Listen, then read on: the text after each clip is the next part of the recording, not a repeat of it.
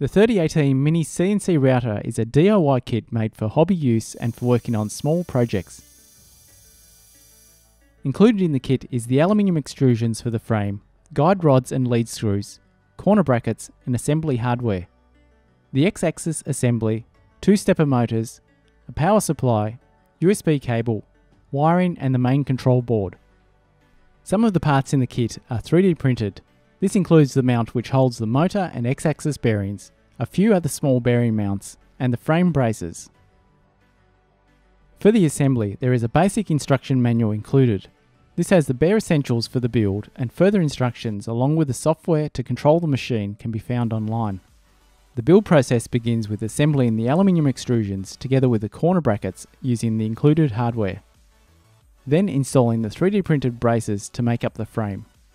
Before installing the lead screws and stepper motors, it's good to check everything is square and the axes are moving smoothly. This will ensure the machine is correctly assembled and minimise the troubleshooting. The provided collet is used to hold the tool in place.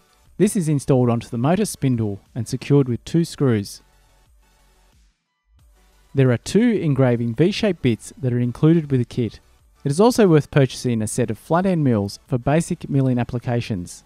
The next step of the assembly is to install the main control board, which is bolted onto the back of the frame. We can now plug in all the wiring for the stepper motors, connect the spindle motor, and plug in the USB and power cables. From the top view, we can see the machine moves on the X and Y axis. This has a work area of 340 by 160 mm. From the front, the Z-axis allows 40 mm of work height. The CNC router is connected to a PC and controlled with the Gerber Software. The software needs to be installed to operate the machine. Once the software is set up, we can control various functions of the machine. Use the arrows to move the tool along the axis, turn the spindle on and off, and send the G-code to the machine. For the first test, a black painted MDF board is attached to the CNC tabletop, using 4 T-slot bolts in the corners. Next we can open the sample G-code test file in the Gerber Software. Before beginning the machining, we need to manually home and set the 0 point for the X, Y and Z axis on the workpiece. In the software we can see the tool path for the machining. We can check this by selecting the check mode box and then clicking on send. This will allow us to check the tool path before starting the job on the machine. To begin the machining, we will need to turn on the spindle first, then click on send to start the machining. The first cut of the provided G-code is the test text file. This is a very small engraving measuring 4 by 10 mm. There is a small loss of the fine detail in the letters, and this is due to the run out of the spindle causing a small inaccuracy of the machining. The next test is using a web-based software called Easel to create a larger text logo. In Easel we can create a simple design, set up the toolpath and create the G-code. It has a user-friendly interface and a great place to start for beginners.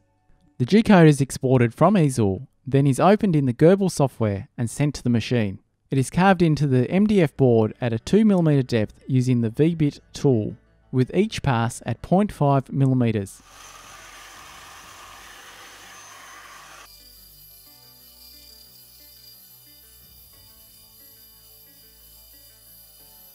The finished carving turned out well, with nice defined edges around the letters.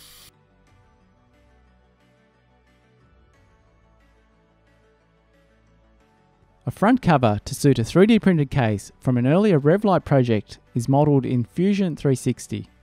From the design we can set up the manufacturing workspace and set up and create the toolpath. The 3 mm sheet of Perspex to be milled is held onto the wasteboard with double-sided tape. This is then secured in the corners with 2 bolts. The Perspex is milled with a 3 mm flat end mill at a 0.5 mm pass.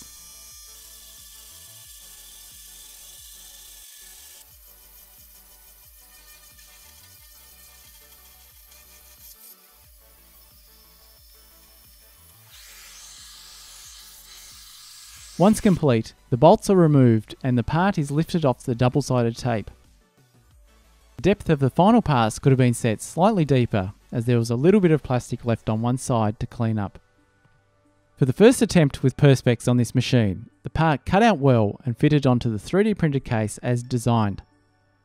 The final test was some engraving on aluminium using the V-bit tool. This is set to engrave at a total depth of 0.3mm with a 0.1mm depth on each pass. The aluminium is held down with double-sided tape which is attached directly to the wasteboard. It was the slow process which finally produced a good result. From the test, this CNC router kit is best suited for small projects and working with softer materials like wood and plastic. Overall, a great learning experience and a good DIY kit. It is capable of light duties for small projects and is a low-cost entry for a beginner or hobbyist looking to learn some basics of CNC machining.